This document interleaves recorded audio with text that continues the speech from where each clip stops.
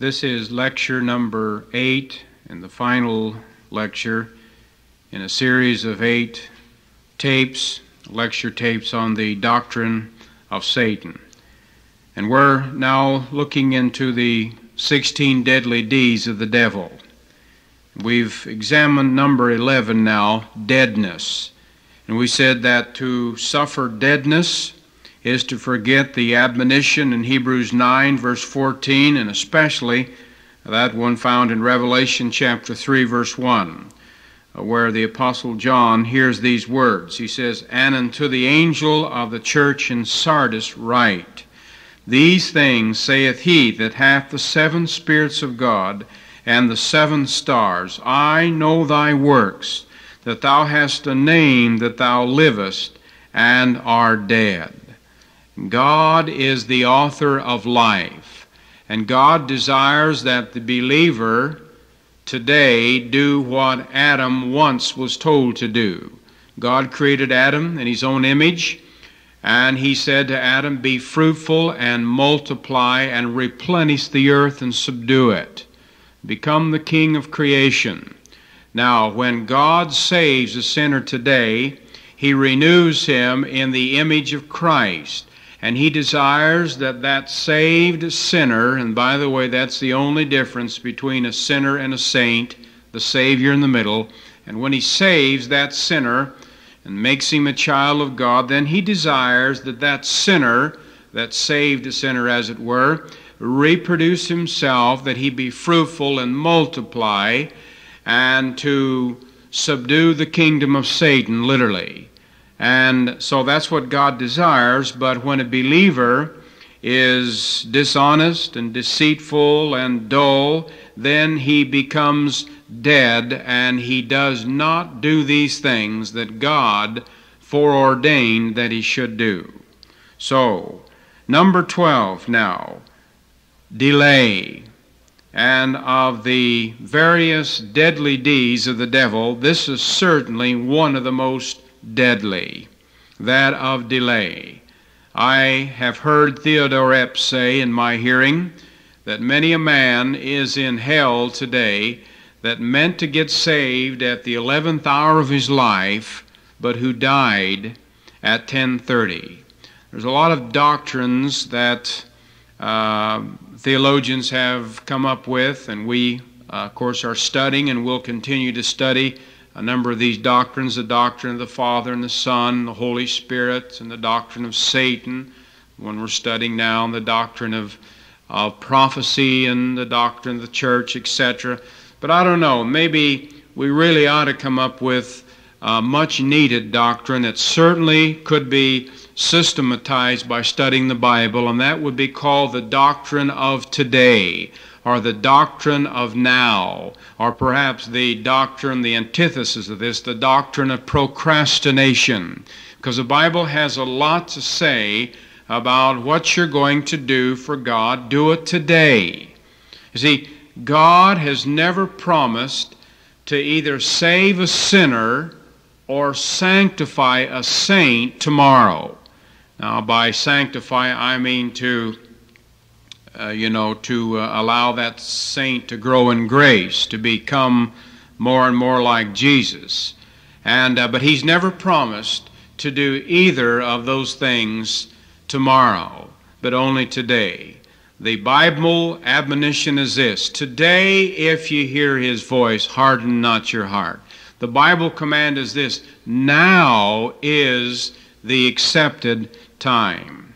I may have mentioned this before. I have been really stirred since a few years ago when I read a psalm and saw a verse in a psalm for the first time. It sort of leaped out from the pages. And I refer to Psalm 90, verse 12, a psalm of Moses. And he writes these words as a prayer: "So teach us to number our days, that we may apply our hearts unto wisdom." And I think I brought this out also, that every other week at the Thomas Road Baptist Church I receive a paycheck. And then I take that check home, and like all dutiful husbands and faithful husbands, obedient husbands, I give it to my wife.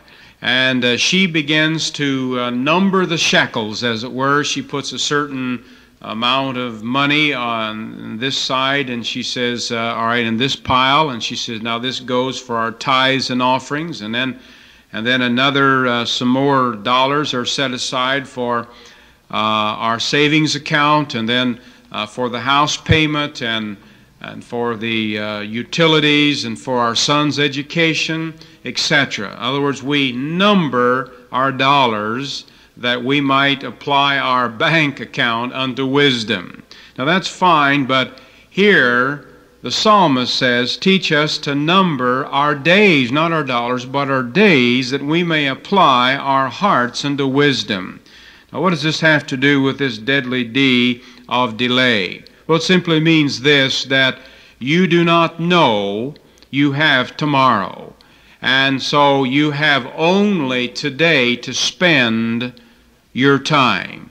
And what you need to do is not delay those things that God wants you to do today, and not delay them till tomorrow, because tomorrow may never come.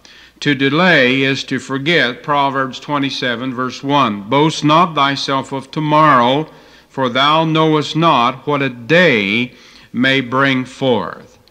We all remember that terrible day.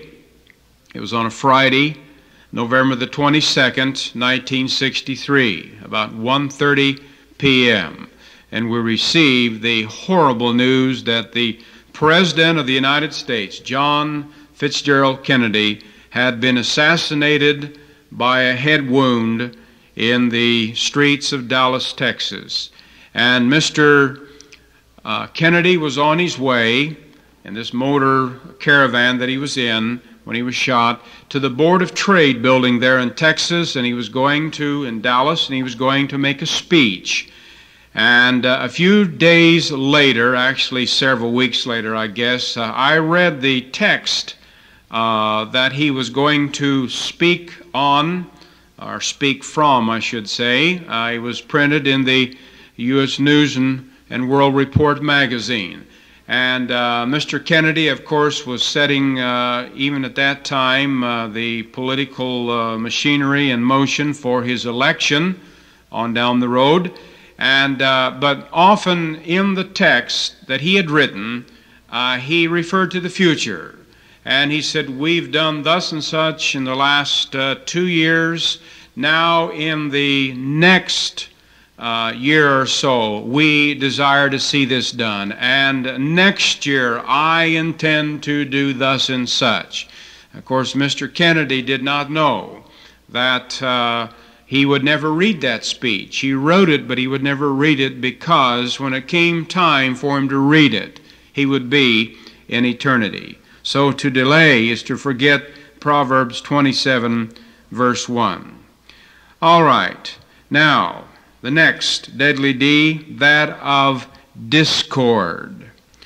To sow discord, and this is one thing God hates, and it's a deadly D, is to forget Proverbs 6:14, where the Bible says that God hates that one who sows discord. In fact, the next few verses said these 7 things God hates: a lying tongue and a proud look and all that, and he that soweth discord among his brethren.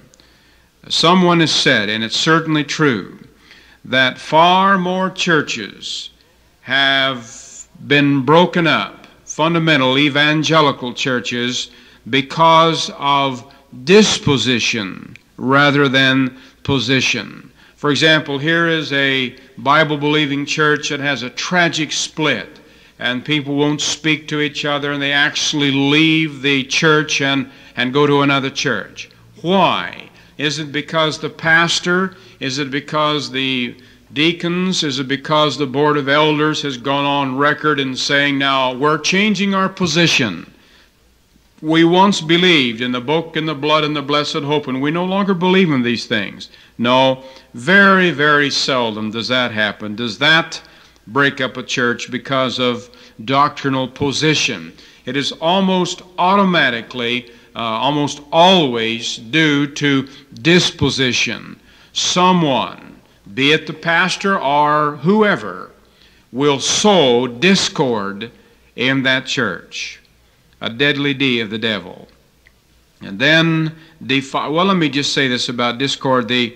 One of the first instances we have in the entire Word of God of a man going to hell, going down alive into the pit, occurs in Numbers chapter 16. And in this particular chapter, the children of Israel are in the wilderness, and they're at the foot of Mount Sinai, Jabal Musa, Mount of Moses, as the Arabs call it. And I thought of this passage when I took that Sinai Peninsula trip in the summer of 1974.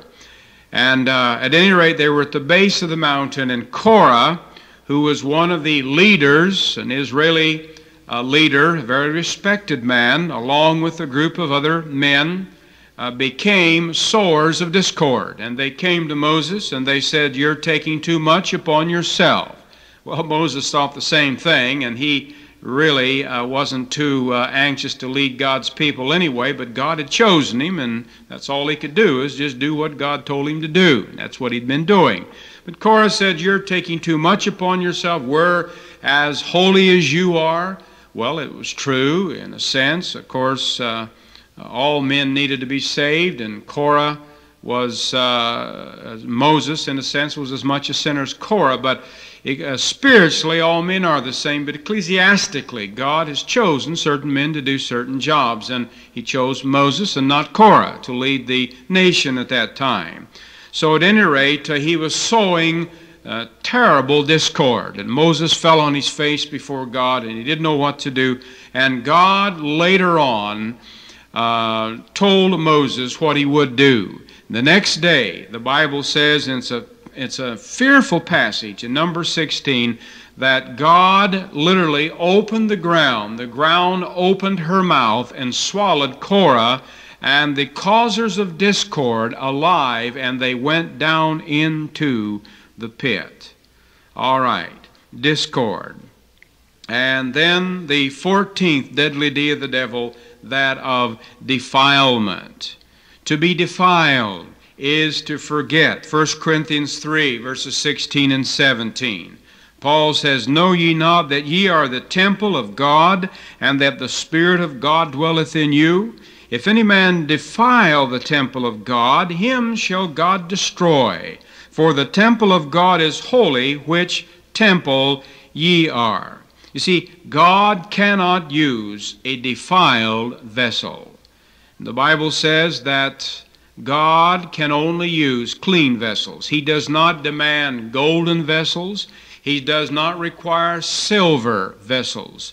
But he must have, he insists upon, clean vessels. So to be defiled is to be set on a shelf as far as God's concerned. To be defiled with physical habits or mental attitudes or whatever is to fall to this 14th deadly deed of the devil, that of defilement. And then the 15th deadly deed, that of defame, or to defame someone. And to defame someone, defamation we should say, is to forget. Psalm 101, verse 5. The Bible says, "Who privily slandereth his neighbor, him will I cut off." We have an anti-defamation league in America, and this is a legal group of people, and they have certain goals and everything, and we may or may not agree with these goals, but God also desires his believers to join a spiritual anti-defamation league. And for that reason, I believe, because many people who claim to be children of God and maybe are saved, and but they forget, or that is to say, they do not submit their tongues to the Lord, as the book of James says, and they too, along with those that are defiled, because of their defamation of others, are set upon the shelf as far as God is concerned. You see, it's a terrible sin to defame someone else. And this was the first recorded sin of Satan. He was blackguarding God. Now, his first official sin, as far as the universe was concerned, of course, his pride caused him to set himself against God. But his first recorded sin on earth, we find in the Garden of Eden in Genesis chapter 3. And what he does here, he badmouths God. He defames God. He says to Eve, "Hath God said?" You know, the animals are all talking about this, and I just can't believe that God, he must have a reason for it. I can't believe he would do that, Eve. Did he really tell you that you could not eat of the tree of the knowledge of good and evil? So to defame is to forget Psalm chapter 101, verse 5. And of course, that is Satan's main job today. He has his own pro-defamation league. And what he loves to do is to defame Christians. And that's the reason, of course, for the resurrection and the ascension of our Lord Jesus Christ. And then the final, the 16th deadly D of the devil is that of disobedience. To disobey is to forget 1 Samuel 15, verse 22. And of course, this is a passage dealing with the first king of Israel, whose name was Saul. Many tapes back, we attempted to contrast and compare the differences and the similarities existing between the Saul of the Old Testament and the Saul of the New Testament. And of course, what we saw on this occasion was that the Saul of the Old Testament was from the tribe of Benjamin, as was the Saul of the New Testament. The Saul of the Old Testament was a big, impressive man. The Saul of the New Testament was a small, unimpressive man. The Saul of the Old Testament, in his, well, actually I should say, he began as God's friend and wound up as God's enemy. The Saul of the New Testament began as God's enemy, but wound up as God's friend. And in the hour of his death, the Saul of the Old Testament went to the witch of Endor for help and comfort. In the hour of his death, the New Testament Saul went to the Word of God for comfort and for help. And the answer to these contrasts seems to be that the Saul of the Old Testament was disobedient, whereas the Saul of the New Testament was obedient. 1 Samuel 15, verse 22, the Saul of the Old Testament, Samuel tells Saul, he said, "Hath the Lord as great delight in burnt offerings and sacrifices as in obeying the voice of the Lord? Behold, to obey is better than sacrifice, and to hearken than the fat of rams." You see, Saul had determined that he would keep the best of the flocks of a certain city, and he was to destroy these flocks by the command of God, but he didn't. And Samuel said, "Why have you disobeyed God?" And he said, "Because, Samuel, I desire to keep them, that I might offer some of these animals as a sacrifice." Well, of course, he wanted to keep the other 90%, and that was the reason he spared him in the first place. But he was going to throw God a crumb, as it were, by saying, "I'm going to sacrifice 10% of these animals." And then that's the background leading to this verse here. To obey God in the first place is better than to sacrifice, because the answer is, of course, the reason, if we obey in the first place, we won't have to sacrifice in the second place. To sacrifice means one has sinned, and he's offering something to take the place of that sin. So his sin in the Old Testament was disobedience. But the Apostle Paul in the New Testament once told a king in the book of Acts concerning his conversion experience, and he said, "And I was not disobedient to that heavenly vision, O king." And that's the final statement now that we shall be making concerning the doctrine of Satan. Now, we have a few moments left, actually probably about 20-25 minutes, and I'm going to do something. Recently, I preached a message entitled, "If I Were the Devil," to the students of the college and institute and seminary at the Liberty Baptist schools, and several felt it was a blessing. And what I thought I would like to do is summarize the remaining moments of this tape, that message. And I've taken it, and it'll sort of, in a sense, be a summary of everything we've said in the last 7 tapes. So what I'm going to do now is to have the young man taking care of the taping now, to shut off the tape, and then we'll be back in about 60 seconds, and I'll summarize in your hearing, in a way that I preached it, that sermon entitled, "If I Were the Devil." I'd like to speak to you on the subject, "If I Were the Devil." Some time ago, a number of years ago, I read an article in a national magazine, and I wish I'd saved it. It concerned a very unusual department in our government. And this was different from all other departments of the government, because the main job of the scientists and the philosophers and the politicians and the military men that made up this department, their main job was to pretend like they were the enemy. And they were to use a little empathy, and of course that means the ability to put oneself in another person's shoes, and to ask themselves the question, now we know the Russians are attempting to take over our country, have threatened and promised to do this, and if we were the Russians, how would we go about doing that? What would we do if we were the enemy? And when I read that article, I thought to myself, that's a very novel and helpful idea. I think that's a good suggestion. And sometimes it helps to put ourselves in our enemy's shoes and ask the question, what is our enemy thinking about? How would he approach getting at me? How would I approach getting at me if I were the enemy, that is? And today I'd like to do a little spiritual investigating along this line, because our enemy is the devil, and he's been up all day and all night, and he'll be up tonight even as we sleep, attempting to defeat us, attempting to delude us, attempting to deceive us concerning his foul plans. What would we do if we were the devil attempting to get back at us?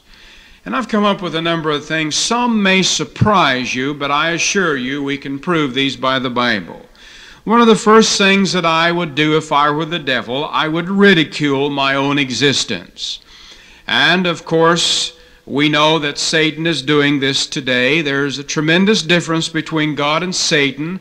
Above all else, God desires to be believed in.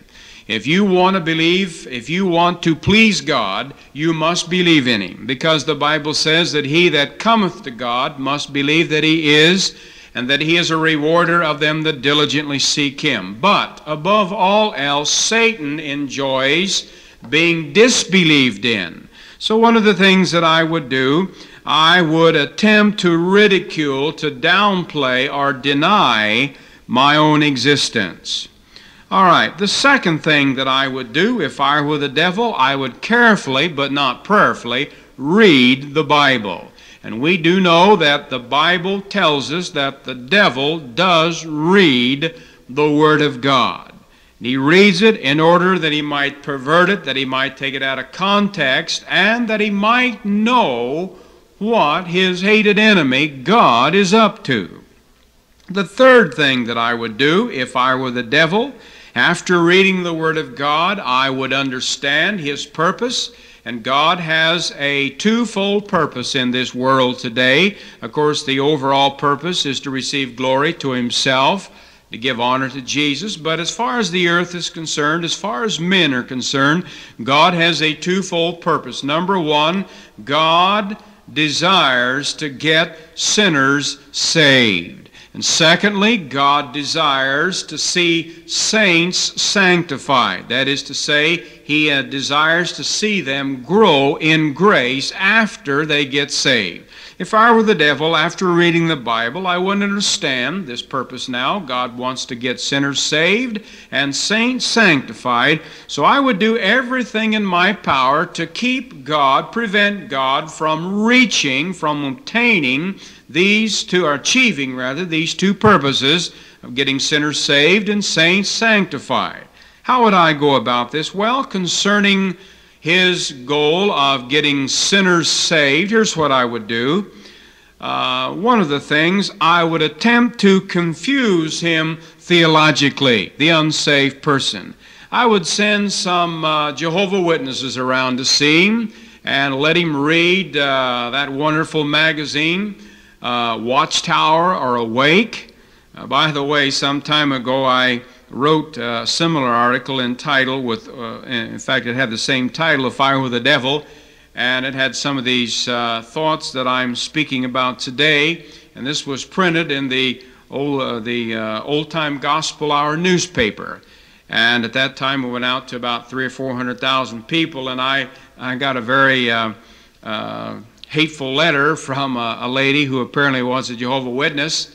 I guess you just never know who reads newspapers these days. And at any rate, she wrote me a 10-pager, and so she began, "Sir." Well, you know right away you're going to get zinged when they don't even put "dear" or "reverent" or whatever. And so she said, "Concerning your recent shabby article entitled, If I Were the Devil," and then there was a hyphen she had made, a little mark on the paper, and she said, "What do you mean, if?"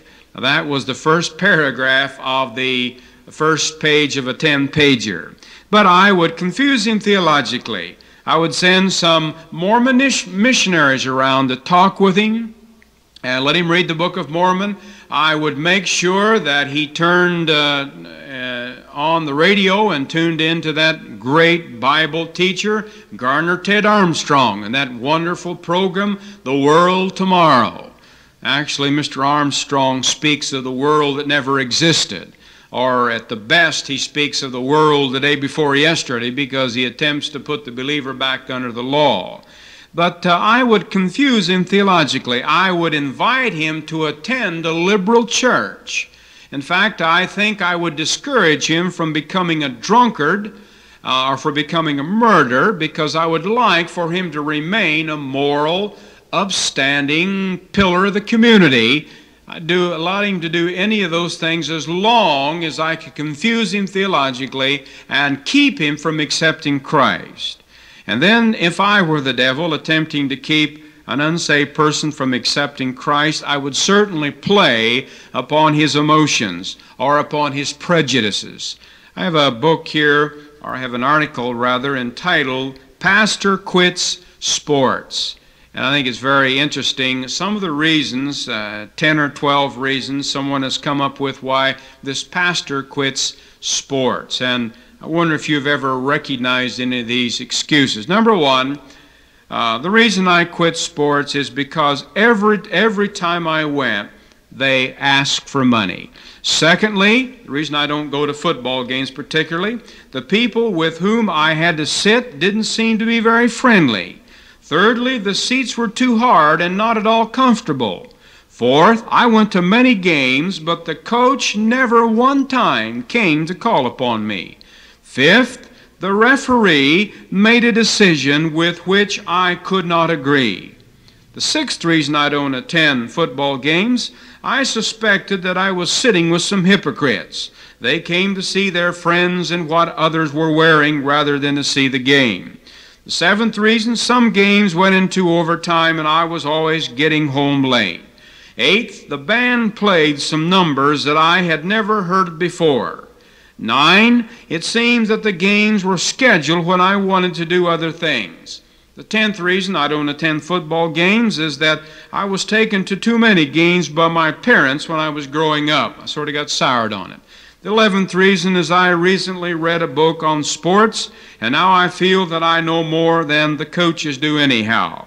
And 12th, I don't want to take my children to any games because I want them to choose for themselves what sport they like best. You ever recognize any of these excuses? The truth of the matter is that if we would offer these excuses that many people offer why they don't go to church, we would offer them for not doing anything else in this life, it would be laughed out of court. But if I were the devil, I would play upon his prejudices. And then if I were the devil, attempting to keep an unsaved person from getting saved, I would involve him in good works. I would let him be involved in the Red Cross movement. Nothing wrong with that, by the way. But to keep him from the old rugged cross, you see. And I'd involve him in good works. And the next thing I would do if I were the devil attempting to keep unsaved people from getting saved, and I think I would really use this, I would tell him he had time. I might even allow him to believe that there is a God, and that there is a hell, and that he needs to be born again, and that the Bible has the plan of salvation, and I might even allow him to believe that Christ can save him and that he should be saved. I'd let him believe all that. But I would tell him, you've got time. You've got time. There's a little poem that I often quote entitled, "The clock of life is wound but once, and no man has the power to tell just when the hands will stop at late or early hour. To lose one's wealth is sad indeed. To lose one's health is more. But to lose one's soul is such a loss that no man can restore." If I were the devil, attempting to keep an unsaved man from accepting Christ, I would tell him he had time. And then I would attempt to frustrate God's second-fold purpose. Not only would I attempt to keep unsaved people from getting saved, but I would attempt to keep Christians from growing in grace. I would attempt to keep saints from being sanctified daily by the Spirit of God. How would I do this? Well, in a similar way that I would deal with unsaved people, I would attempt to confuse the Christian theologically. For example, I'd get him off into tongues. And if I could get him involved in speaking in tongues, and seeking the gift of tongues, then he probably would not use the one tongue that he had. You know, not one single person was ever led to Christ by another person speaking in tongues. Not one single person. Not one single backslidden believer was ever brought back to the Lord by a person speaking in tongues. Not one heartbroken saint was ever comforted or instructed by a person speaking in tongues. Because you see, they can understand another person speaking in tongues. And if I could get the Christian speaking in tongues, he would never win a soul to Christ. At least while he's doing that, he certainly wouldn't. He would never be able to instruct a young believer to help find the will of God for his life. He would never be able to restore a backslidden believer, and he would never be able to do anything else for any other believer or unbeliever. I would confuse him theologically, and I would get him off into tongues. I would get him off into Arminianism. I would get him to worrying about his salvation and wondering whether he was once saved, always saved, because once he did that, then he wouldn't... he'd be worrying so much about that he wouldn't have time to win other people to Christ. Then I think I would not only confuse him theologically, but I would discourage him. Oh, how I would discourage him. There's a little poem that says, "Satan trembles when he sees the weakest saint upon his knees." But I have added another stanza and says, "The devil glories when he views the strongest Christian with the blues." So what I would do here is I would discourage him. I would not let him read that passage in Acts chapter 16 where Paul and Silas are in prison. You remember at midnight the Bible says they were singing praises unto the Lord.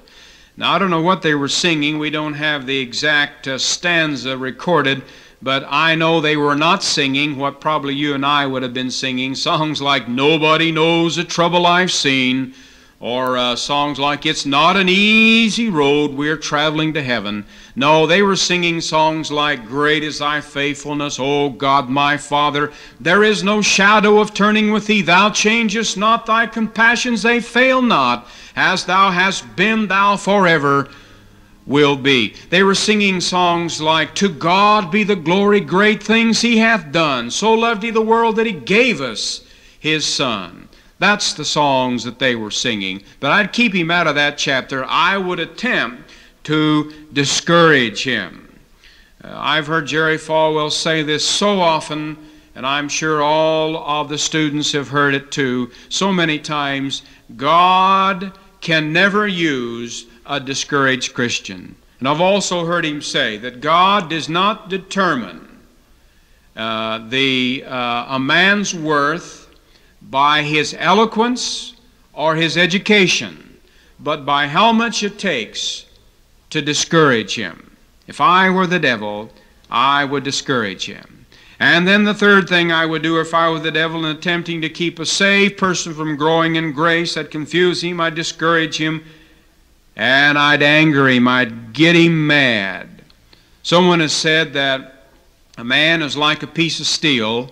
Both are useless when they lose their temper. It's also been said, in fact, I think Henry Ford, an unsaved man, made this statement, and yet it's certainly true. He said, I wouldn't give a dime for a man who didn't have a temper. But, he said, I wouldn't give a nickel for a man who couldn't control the temper that he had. I'd get him mad. And then the fourth thing that I would do in keeping a saved person from growing in grace, I'd confuse him, discourage him, anger him, and I'd keep him idle. I'd keep him idle. You know, there are two kinds of critters in a church. Someone has said, first of all, there are the pillars, two kinds of Christians. One is the pillar. They're known as pillars. And they hold the building up. They're there Sunday morning. They're there for Sunday school, for the preaching service. They're there Sunday night. They're there Wednesday night, visitation Thursday night. And if you had a meeting at 3 in the morning, they would be there. They tithe, they pray, they give, they witness. They are the pillars. And that's about 10% of the people. And the other 90% are the caterpillars. And they sort of crawl in and crawl out once a week or maybe once a month. But if I were the devil, I would attempt to keep the Christian idle. The little song certainly has a lot of theology that says, in times like these, you need the Bible. In times like these, oh, be not idle.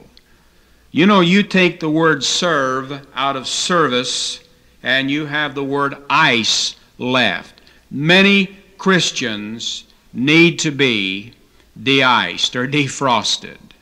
And then the final thing that I would do if I were the devil, I would ridicule my own existence. I'd read the Bible. I'd attempt sinners from being saved and saints from being sanctified. The fourth and final thing I would do if I were the devil, I would viciously attack three basic, divinely given institutions. The institution of marriage, the institution of human government, and the institution of the local church. I would understand from my reading of the Word of God that God has given these three institutions to help mankind find the will of God on earth. And I would viciously attack all three. I would attack the institution of marriage. I would be for no abortion laws. I would be for no contest divorce laws. I would be for no censorship laws. I would be for the gay liberation movement. I would be for everything that would destroy or weaken the beautiful relationship that God desires to exist between a man and his wife. I would attack the institution of marriage. The second thing I would attack is the institution of the state. I would cause Americans to hate the American system of government. I would cause Russians to hate the Russian system of government. Now, as Americans, we look down upon the Russian system of government because it's communistic. However, let me just say this. It is as much a sin for a Russian believer in Russia to steal from a Russian official in their land, to take something from someone else that's not theirs, as it is for an American to do that here in America, because it's always wrong to steal. And I would cause young people from all over the world to rebel and be guilty of anarchy against their own governments. And of course, during the street stomping 60s, the ROTC building burning 60s, we saw that not only in America, and they were not really rebelling against the Vietnam War. They were not rebelling against some of these other things. They were rebelling against the institution of human government. Certainly that is not to say that our government then could not have been improved. It certainly could have been. This is not to say that there were not or that there are not injustices in our government. There were and there are today. And I suppose there always will be. And we can violently protest as long as we do it peaceful like. But they were not protesting the Vietnam War. They were guilty of anarchy against the government of the United States of America, and at the same time the Chinese, the Japanese, and the Russians and other young people of other nations were doing the same basic things, for different reasons, stated-wise, but basically because they were the dupes and the victims of Satan, who was simply attacking the institution of human government. During that tragic killing of 4 young people at Kent State in the late 60s, and what a tragedy that was, and everybody was blaming everybody, you know, and supposedly there was a march around the White House. They were protesting this slaughter of these 4 individuals. But do you know all the marches that took place during that very troubled weekend? I think no one realized or no one marched against the fact that during that same weekend, which 4 were killed in Kent State University, 17, more than 4 times the number, 17 young people the same age died in New York City alone from using an overdose of heroin. Now, I didn't read any marches against that. Oh, no.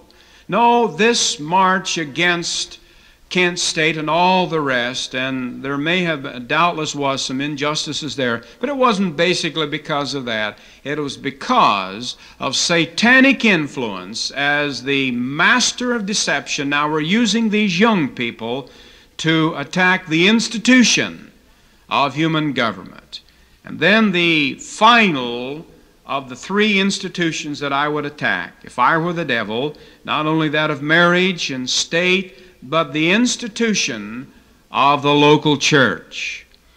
I would try to convince Christians.